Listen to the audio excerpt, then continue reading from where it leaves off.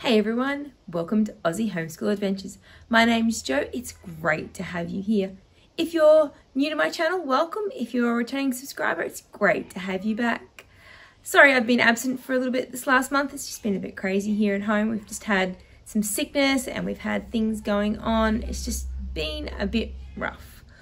But I'm back. And today I thought I'd share with you my 5 tips on schooling through sickness. So my daughter's had just a cold, nothing major. She's not been really ill. She hasn't been stuck in bed. She hasn't been, desperately ill. Just a little bit miserable and a little bit unwell. So I know there's other people out there, their kids are like that. And you kind of go, well, do we do school? Do we not do school? Do I give them time off? We've had a little bit of time, like we've had a few days off here and there. But reality is it's been lingering for over a week now, getting close to 2 weeks of her being just that little bit off colour for some of it worse than others. And it's like, well, we can't take 3 weeks off school. We can't stop school for 3 weeks and keep her in bed unless she was really, really sick. That's different. I'm talking about, this is the child that's happy to go outside. She's outside at the moment on the trampoline. So, there's energy for the trampoline. I'm sure we can find some energy for some schoolwork, much to her dismay. So I just thought I'd share with you the 5 things that I've done that have actually allowed me to keep schooling going with my daughter. I made notes. So, number 1, let go of the hard things. Things that you find hard or your child finds hard as a subject that they don't really, really enjoy, or that is a really hard thing. So don't worry about them. Let those things go for that season. You don't have to do everything all the time. And if something is particularly hard or they're finding it frustrating, then stop that and move on. Tip number 2 is to stick to your core subjects. So for me, I've just been focusing on her language arts lessons, her maths lessons, and any of our read aloud subjects that I'm reading and they're just either listening or doing some basic activities too afterwards. So I've done our history because that's really easy. We're just reading it and then we're talking about it, and there might be some colouring in or a little bit of map work or something out of our story of the world, or our Australian history that we've been reading and then just talking about it, or we've watched an episode of My Place on the TV and talked about that.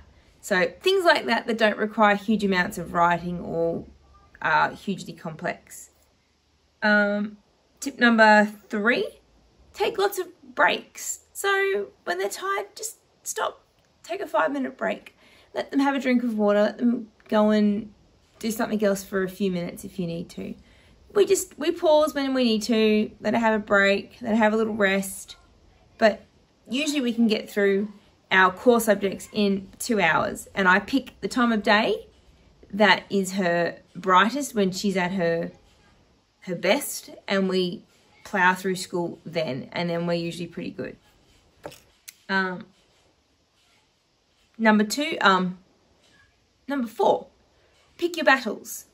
So if they're really pushing back against you on something, really fighting or whatever, my line is always, I just choose my battles. There are some things that are worth fighting for, like her maths lesson or her writing lesson.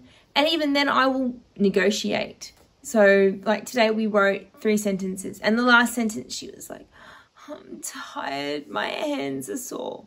So we came up with the sentence together. I wrote it and then she traced it. So she still got to do the writing. We still worked on the sentence. We completed the activity, but it was easier for her. And that one worked for us. And then my last tip is to lower your expectations.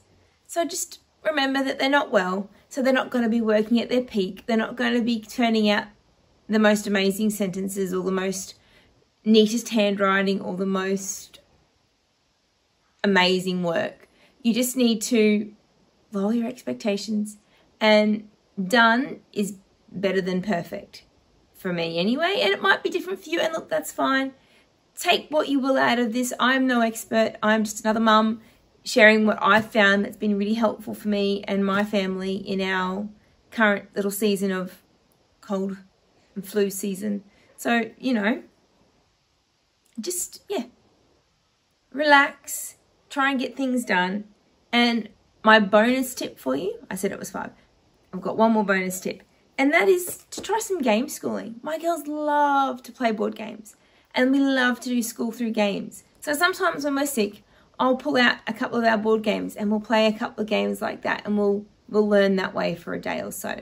And that's a really fun way of doing it. They're still learning, but they're having fun and they don't feel like they're doing school. And they're a great victory all around. So I hope you find these tips helpful. I've kept this video really short just because I can. But if you've enjoyed it, please do give it a thumbs up.